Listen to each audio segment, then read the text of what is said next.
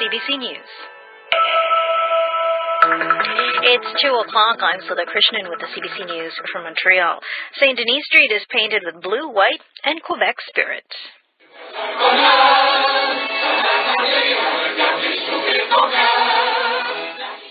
The FêTE NATIONALE parade is underway at this hour, full of song, dance, and of course food. Chefs were on hand preparing a giant omelette, and Montreal Mayor Denis was there to stir up the batter.